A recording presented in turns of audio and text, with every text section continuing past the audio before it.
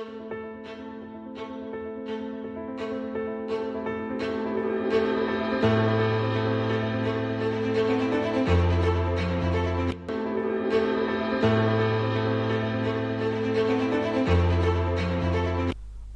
up everyone? In today's video I'm going to show you the problem connecting to PostgresQL database from a remote client. So here my PostgresQL database in a Ubuntu 23.10 Mantic machine operating system, and my remote client is Windows 10, okay, which is on my VirtualBox.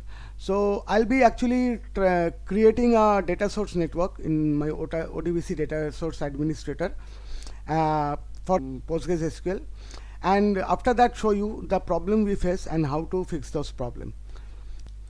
So let us just create the DSN. Before creating the DSN, as I don't have any software here or the driver installed, I have to install the driver. So for that I have some URL here. This is the path. So I'll be using PSQL odbc 16. Let me show you the website.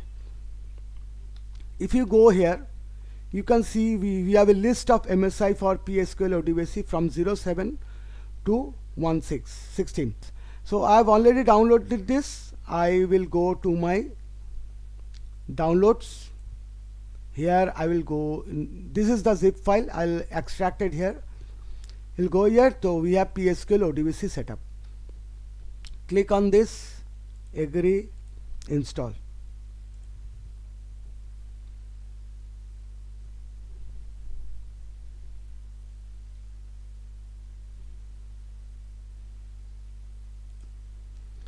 After installing, let us again go to here, just close it and reopen.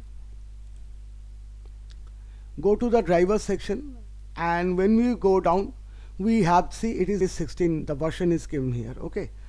So we will go to the user DSN, add, go down. I will not use the ANSI, I will use the Unicode 64-bit, finish. We have the data source name, just keep it as it is. If you can change it, doesn't matter. Description keep the same. My database is GreenDB. Okay, SSL allowed. Server, let us go and check my host IP address. This is my host. I have config 192.168.29.127. 192.168.29.127. Port is 5432. This is always default. Username postgresql. Password test. This is the first problem we face. Okay, when we'll installing testing the connection, this is the first problem you will face. Failed connection timeout. Connection timeout, I'll tell you, most of the time connection timeout happens in two cases. One case is you don't have a proper network connection. Second is firewall blockage. So for that you have to add a firewall rule. Okay. For that I will do sudo ufw allow 5432 on TCP protocol. Done. Update it.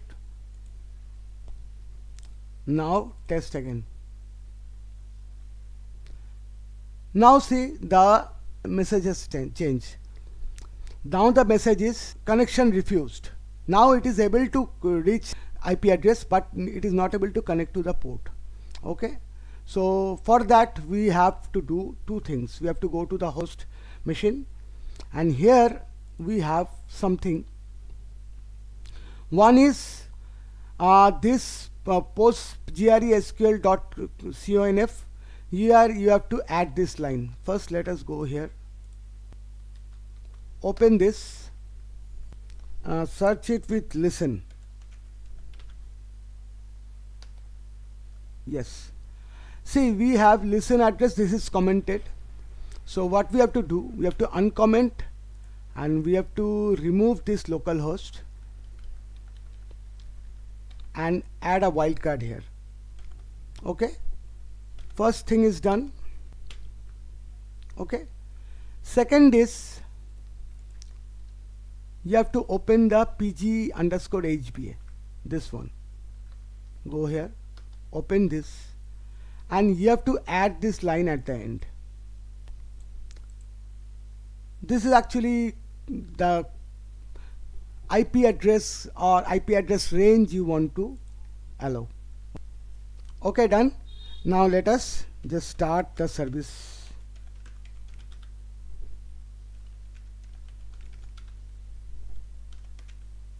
PostgresQL.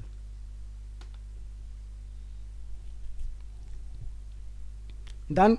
Now let us go to the client and test the connection. Connection successful.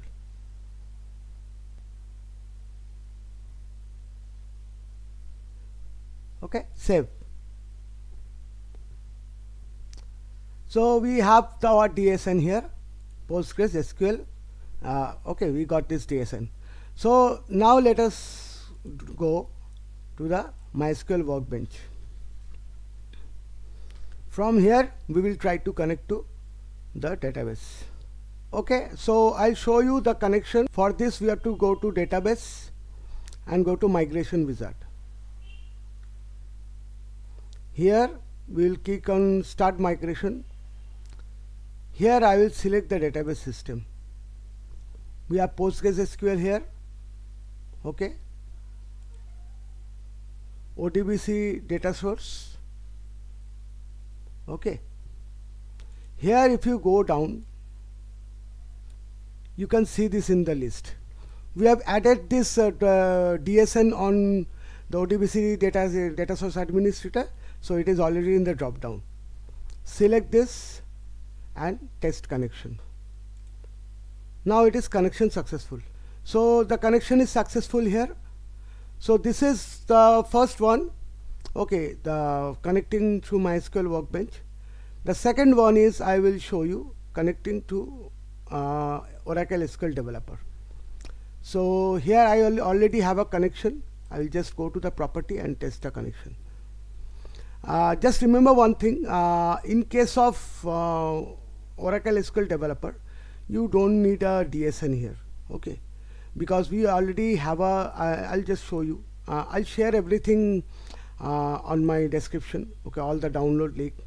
I have a jar file, postgresql 42.6.0 jar. Okay, so this is actually doing the connection, so DSN is not required here. Okay, so just go here. Suppose you are connecting through Java. Okay, so here you can, because this is a separate driver.